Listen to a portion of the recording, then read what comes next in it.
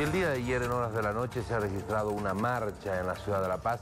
Hubieron marchas en realidad en varias ciudades del país. En el caso específico de la marcha, con la misma tónica, con la misma temática, un no al Código Penal.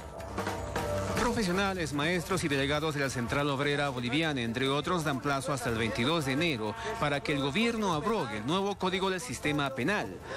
Como Comité Internacional de la Paz nos estamos movilizando para decir al presidente Evo Morales que sí o sí tiene que abrogar. A partir, si hasta el lunes 22, en su mensaje a la Nación, no sugiere, no solicita la abrogación del Código Penal, entonces a partir del 23 va a haber movilizaciones a nivel nacional. El lunes 15 de enero, el presidente Evo Morales planteó un año de plazo para socializar y debatir la mencionada norma.